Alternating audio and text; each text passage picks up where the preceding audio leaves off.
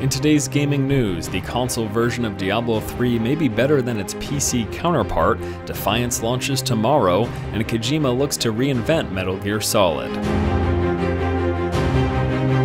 Hello ladies and gentlemen, welcome back to the show. It is Monday, April the 1st, and my name is Force, here with your day's gaming news. Now I know it's April Fool's Day, and I'm sure you guys are expecting a ton of weird jokes from me, but you're not going to get that. The internet's already chock full of stupid jokes for April Fools, and really I don't feel like putting up with it, so here is the real gaming news for today. First up, I want to point you guys to an article that says Diablo 3 for the console may be better than the PC version. An article on Penny Arcade takes a look at some of the changes and improvements coming to the console version of Diablo 3.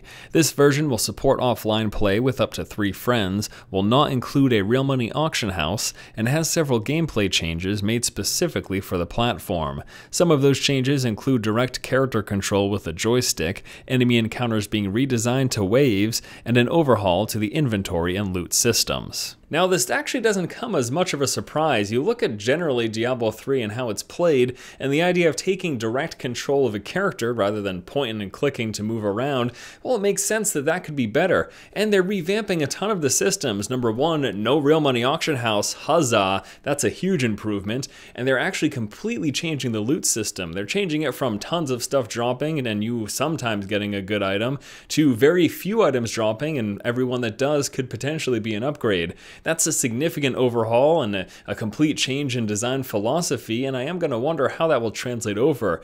Now I also wonder how PC gamers feel about this, the fact that the console version of Diablo 3 may be better than the one on PC. Next up in news, Defiance will be launching tomorrow, and I'm not quite sure how I feel about this game. Defiance is a third-person MMO shooter that is launching alongside a sci-fi television series of the same name. The game takes place on a transformed version of Earth during an alien invasion and features a massive open world with dynamic events and missions. The show and game are set to play off of each other, with major events in one showing up in the other. Defiance the game launches tomorrow on 360, PS3, and PC for $59.99. Now I played this game during one of the closed beta events, and I have to say I was not impressed. It looked really crappy, to be honest with you. Now I'm going to be giving this game a look tomorrow, and I'll give you guys my first impressions and maybe do some follow-up videos later in the week, but unfortunately I'm not expecting much from Defiance, and beyond playtesting it, I haven't really heard much about the game. It doesn't seem like there's much excitement or hype for it, but of course that could all change. I mean, what if the television series turns out to be a huge success?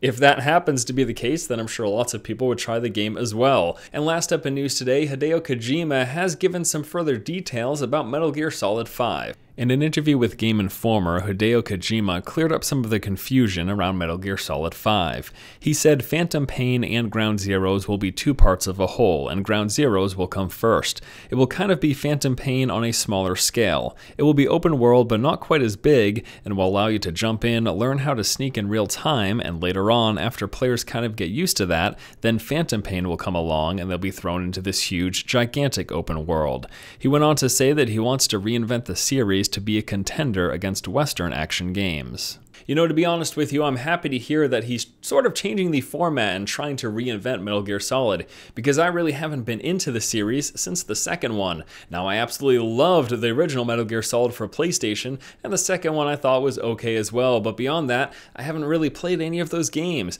And the fact that they're changing this to an open world experience to sort of coincide with today's action games, well, that could be a great thing, or it could be terrible for hardcore Metal Gear Solid fans. Now, what I want to know from you guys today is, what do you think about the idea of this change from Metal Gear Solid to a very linear story-driven experience to probably still a story-driven experience but done in more of an open world? Let me know what you guys think in the comment section below. Alright guys, that is going to do it for today's episode of the show. As always, thank you so much for watching. Once again, this has been Force, and you have just been force-fed.